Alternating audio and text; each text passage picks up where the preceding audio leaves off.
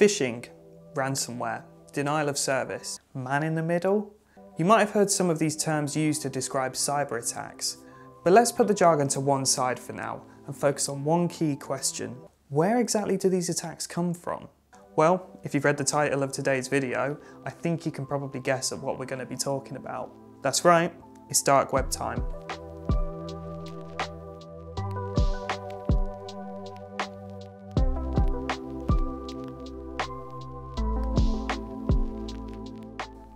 Now, we're not talking about the deep web, which many a curious techie would have hopped on in the past to look at things that won't appear on your average search engine.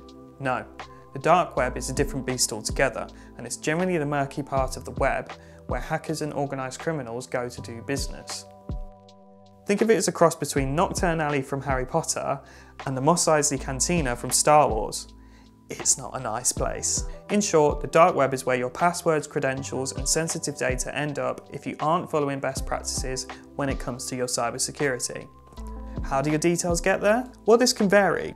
If you've ever been caught out by a dodgy email asking for your details, boom, that's phishing. Boom, boom, boom. Ended up with a nasty virus on your PC? Again, boom. Your contact details could have even been scraped from publicly available sources, like your company's website, and added to a target list. But before we talk about what you can do to protect yourself, you're probably wondering, why should I care? Well, in the UK, in the past few weeks alone, ransomware hackers stole over 70 terabytes of sensitive data from the NHS, including passport details and confidential emails. And that's just one incident among the thousands and millions of cyber attacks happening in the UK and across the globe every single day. Schools, businesses, healthcare, everyone's a target, and criminals are getting smarter. So protecting your data has never been more important than right now. Okay, so what can I do to protect myself? Well, there's the basics that you should already know if you paid attention to your company's security training videos. Just throw that in like, did you pay attention? I don't think you did. Things like making sure you don't click links in dodgy emails or open suspicious attachments, not using unknown USB drives, and making sure that your system is up to date with the latest security patches. But if you really do want to stay one step ahead of the hackers, you might want to take a look at making use of a dark web monitoring service.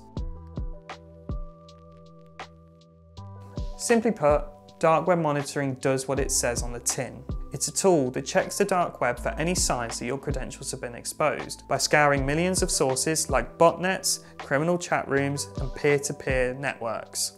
And if it finds anything out there that matches your data, you'll be alerted straight away so that you can do something about it. It really is that simple. What are finger guns? Pew pew. Oh God. On top of this, a good dark web monitoring tool will also help you to identify where you're being compromised in your organisation. So for example, if your employees are continuing to get caught out by phishing scams, you know that you need to put more effort into training your users. So how can you try this for yourself? Well, this one's easy. Talk to us. We've been around the block for a while when it comes to keeping an eye on the dark web, and over the years we've helped many of our customers to protect their data through our dark web monitoring service. The best way to check it out is with a demo, and if you click the link in the description, you can book in for a free overview with our CEO Joe. Or if you can't wait until then, we've got a video on the channel which you can watch here that gives you a whistle-stop tour on our dark web monitoring solution. So there you have it. Hopefully you enjoyed this video. If you did, drop us a like, drop us a comment, let us know. We'd love to make more videos like this that are actually going to be helpful for you and not just waste your time. In the meantime, we hope you stay safe while online, and thanks for watching.